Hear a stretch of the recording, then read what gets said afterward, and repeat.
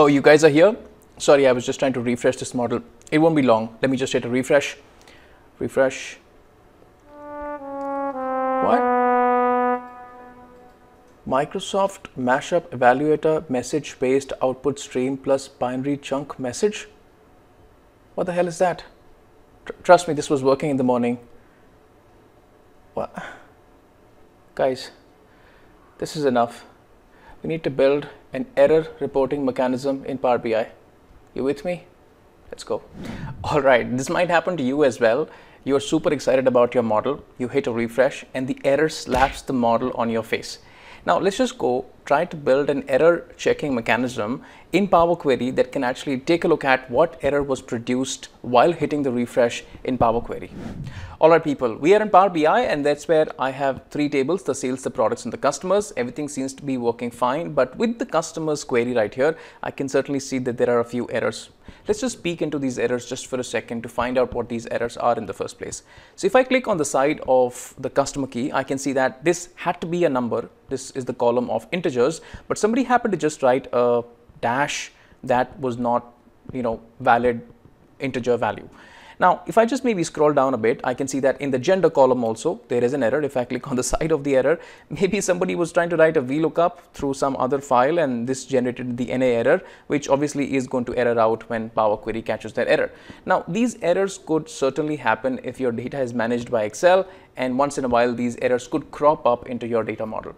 Now let's just try to build a mechanism through which Power Query catches these errors and reports these errors rather than just not loading the data. How do we start?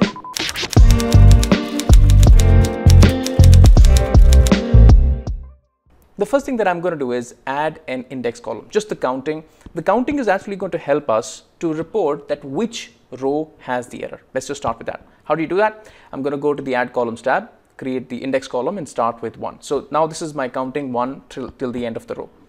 The second thing that I'm going to do is I'm going to find out that in the entire customers table, which are the rows which contain the errors. So there is a table icon right here. On this table icon, if I just click and if I say that please keep the errors, this is going to keep all the rows which contain the error. Now you can see that the error could perhaps be on any of the column: customer key, name, gender. There could be also other columns that could have an error. So let me just do an unpivoting to be able to collect all the names of the columns and the errors in just another column. You'll understand once I do the unpivot. Why don't we actually click on the index column, which is most likely not going to have the error because we just created that. I'm going to right click on this column and just going to say that unpivot all the other columns. Now this produces an unpivoted structure of the query, which is where I have the column name right here and the value of the column in the next column right here. Now let's just not call this as an attribute. Let's just call this as the column name. So column name. All right, press enter. This becomes column name.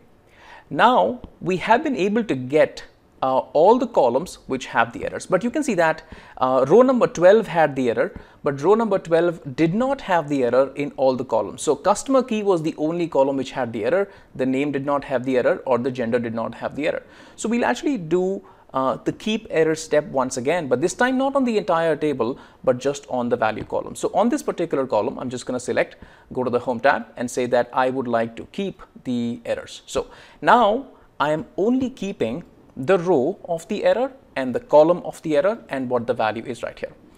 The problem is, however, if you try to load this particular query in your data model, this will not be able to load because this is still an error.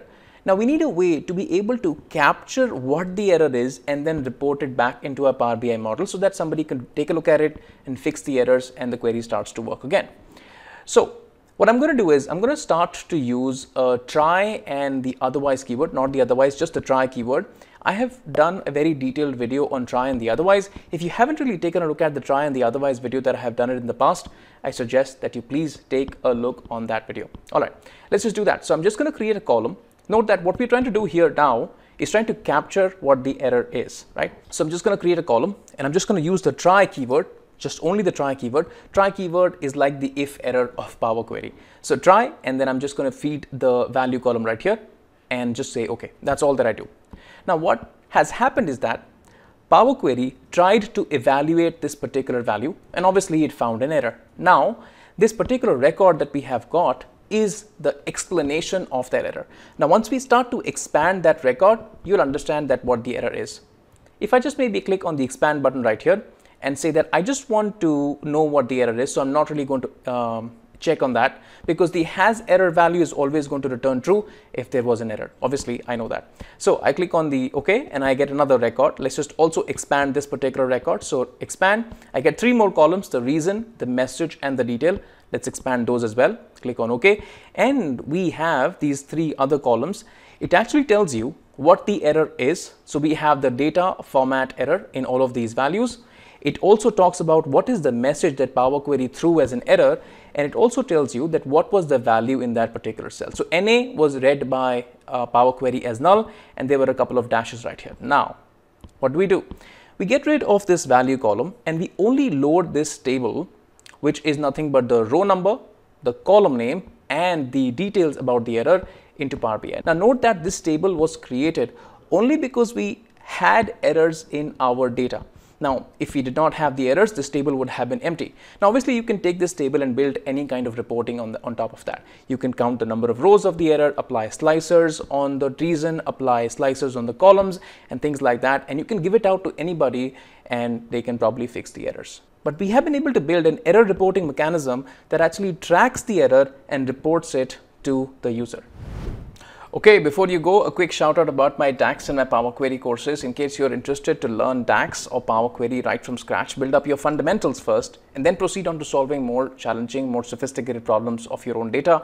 I'd highly recommend that you take a look at my courses. It's going to be super awesome. Now, that was all about reporting. If you have any questions around this, feel free to drop in a comment and I will be glad to reply. Thanks so much for sticking around and I'll catch you guys in the next one. Cheers. Bye.